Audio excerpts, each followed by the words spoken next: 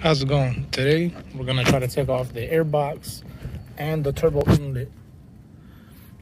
This is a Audi 1.8T MK1 and this is the AWP motor, but they should be the same no matter which motor you have. I believe a few of the hoses change on the inlet pipe, like the position of the hoses, but if not, this is mostly for the 1.8T AWP motor. You're gonna need a 10mm, a flathead, and maybe some hose clamps to cut these one-time use factory clamps. But for now, you need a 10mm. Take off this bolt right here. Mine's already out.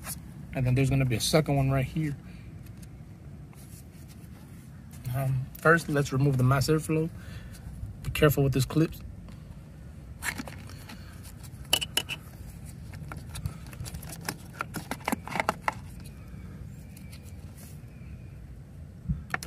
Always take pictures of the way it was before you start unclipping stuff, if you're not really sure, just so you can have a good point for when you're reconnecting wires and you're not looking for, oh my God, which wire did I miss?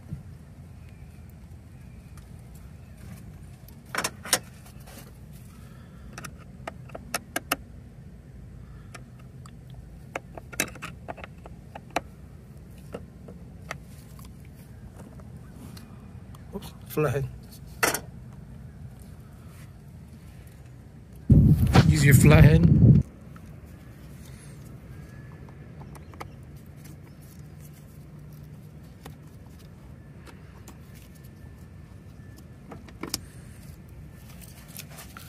Just loosen my diverter valve since I'm here.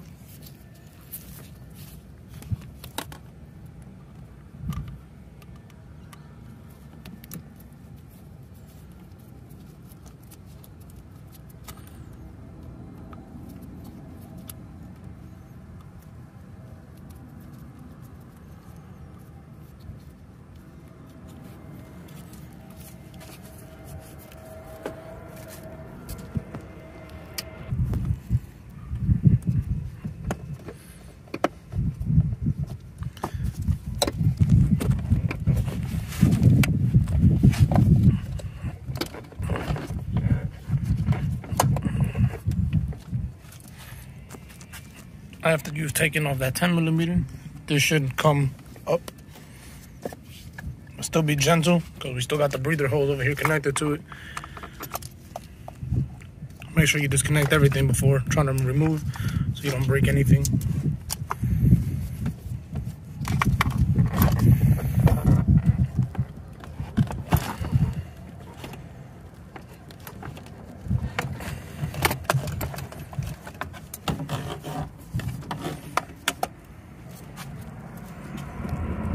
Air box should come straight up.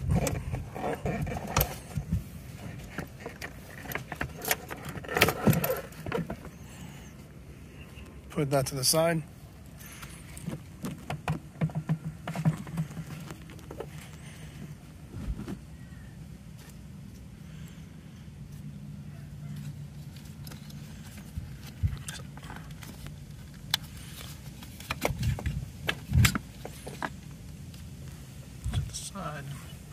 Take off the diverter valve.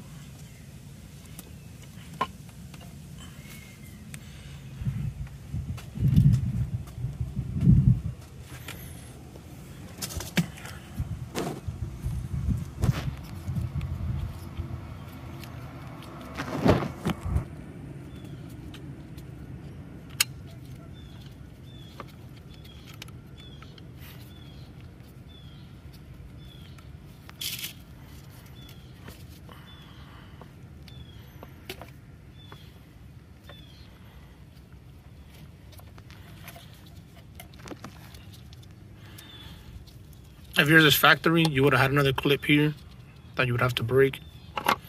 But I have the Forge Motorsport diverter valve.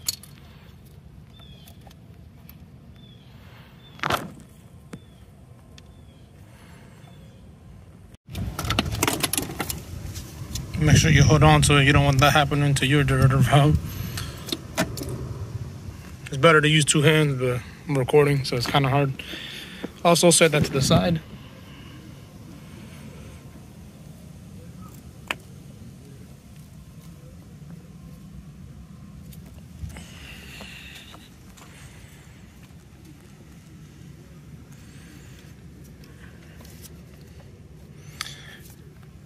See, here we do with one of the factory clips that we have to break.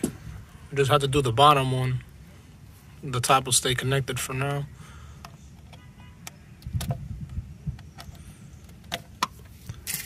It would be better if you have wire cutters. All I have is needle nose, so I'm gonna try to cut it with this middle part.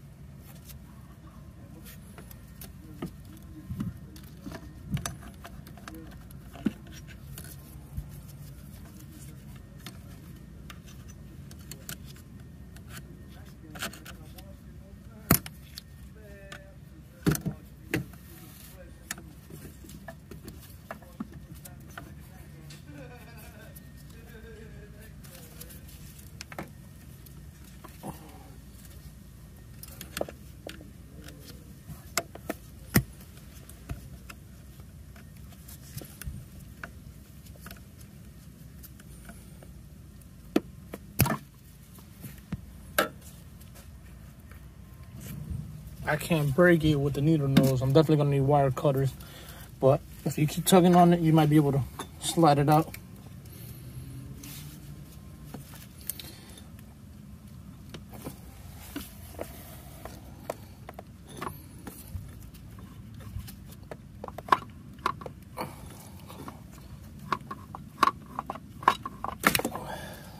There you go.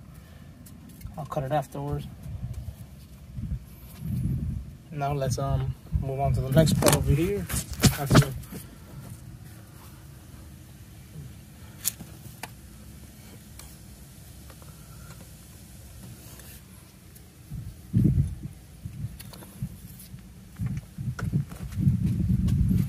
For the next part, you might have to go underneath the car. Still got a few hoses to take off on top, but I had to go underneath, and there is a 5mm hex that bolts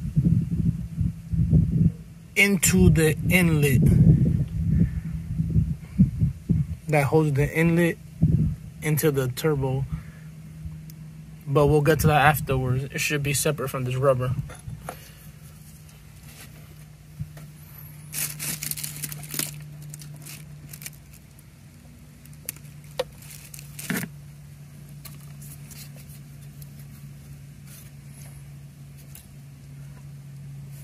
I had a little seal right here, that this is what we were fighting against to pull it out.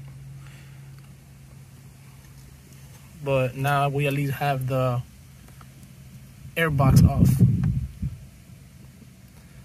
To continue on to the air inlet, I went underneath the car and I unbolted a hex. It was on this piece.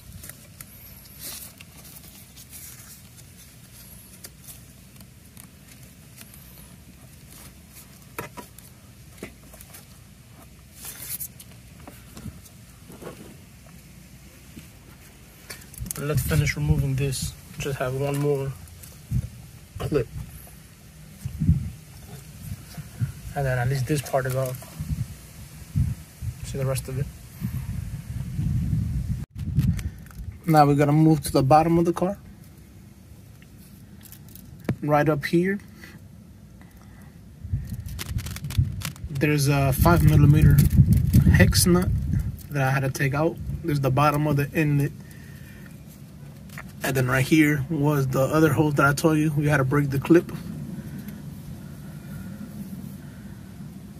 And I'm trying to look from here. I don't see anything else that would be holding it in place.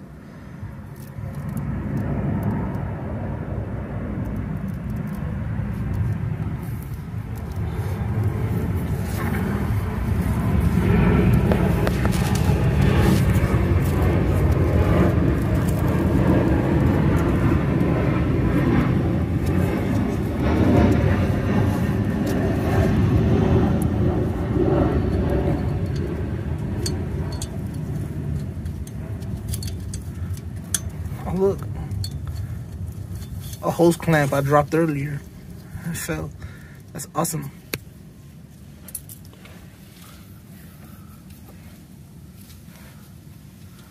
For right now, I'm gonna try to put the flathead in there and see if I can start prying on it. You know, this dude's been closed up since factory, so you know it's gonna be a very, very, very tight seal.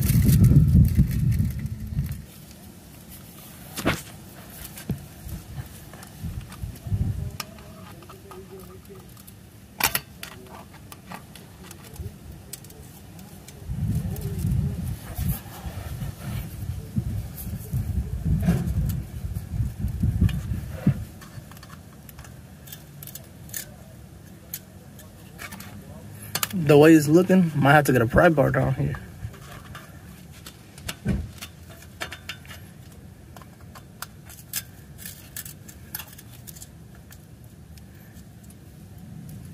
Most likely has another gasket with an O-ring in there that's making it hard to get to. Well, I'll be right back with a sturdier flathead. Couldn't find a flathead, but I got a big pry bar.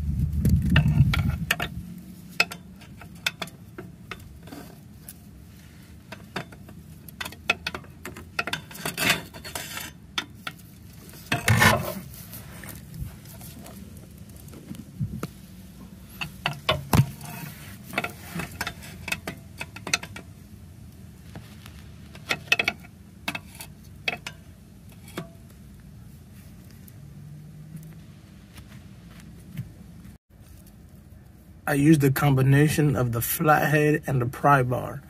I kept forcing the flathead in there until I got a big enough lip to start pulling on it with the pry bar.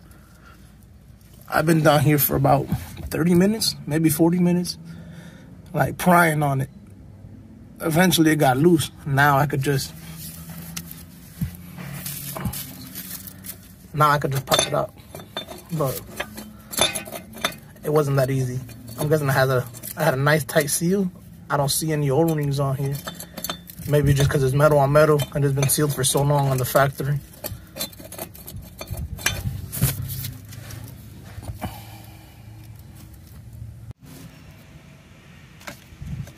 Here it is from the top.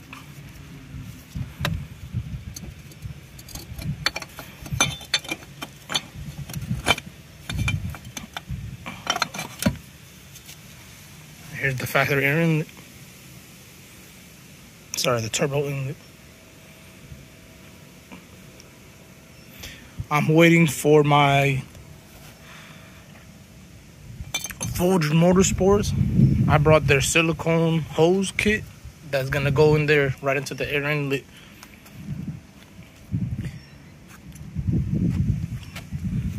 But for now, if you found this video helpful, please like, comment, and subscribe.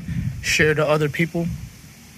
Here, if I can, I'm gonna put a rag inside of the turbo just in case. I don't want any mosquitoes or bugs or dirt getting in there.